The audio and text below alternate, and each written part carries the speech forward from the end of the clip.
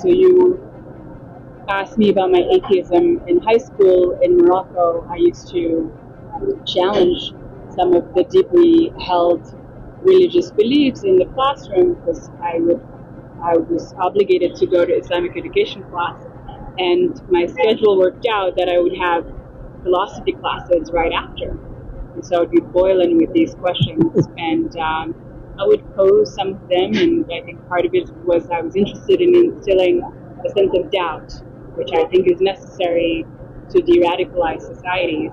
And I would get surrounded by my classmates after class who would say, "How dare you ask these questions? You're going to hell. How dare you question the existence of God, or question that the prophet said this or this thing?" And in that moment in Brooklyn, New York, I was taken aback to those radical environments where I was as a teenager. And I think, thank God, because I trained my whole life for those kinds of experiences, so I'm able to remain calm. But it's really concerning, deeply concerning, me in particular, to see that kind of extremism in some of what we thought of as the most liberal, safe spaces for debate and for healthy arguments and for critical thinking. And so it's really atrocious. Just got to a point where it's very difficult to process and to carry all of that and to feel so dehumanized in the eyes of the masses overnight, to be really stripped away of your basic humanity, and to just be seen as evil for supporting a state and a people's right to exist. I ended up getting rushed to the hospital shortly after, and experiencing some of the worst pain of my life, and all of these PTSD symptoms. I was diagnosed with acute stress disorder. I got these cluster headaches out of nowhere. I didn't even know what a cluster headache is. So basically, I'm aging much faster than I should be. The second I landed here, after having those experiences a week before coming here in New York, I ended up landing and feeling like I could breathe, first of all. Wait, so you're coming from the U.S., where supposedly life is safe and there are no real big problems. Yeah. And you land in Israel, a country that's at war with all kinds of supposed terrorism everywhere. Yeah. And you land, and your reaction is you feel at peace. I feel at peace, and I feel like for the first time since October 7th, I can breathe and I can grieve. Reporting from IsraelForEndTimes.com, this is Brian Schrauger. There is a different kind of 7 October surprise that is hitting the Jewish world outside of Israel, especially among millennial Jews in the West who are liberal, non-religious, agnostic, or even atheist.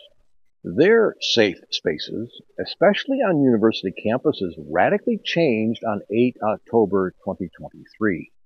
Colleagues, co-workers, social circles, even friends with whom they shared similar ideals and a common worldview, suddenly became hostile, malicious, threatening. Why were they betrayed? Why were they abandoned, vilified, threatened? There was only one reason: because they are Jews. Their trauma has been twofold. Many of those slaughtered by Hamas on 7 October, as well as many who were taken hostage, were liberals too. The ruthless brutality they experienced was a shock to their ideological Jewish colleagues in the West. But then,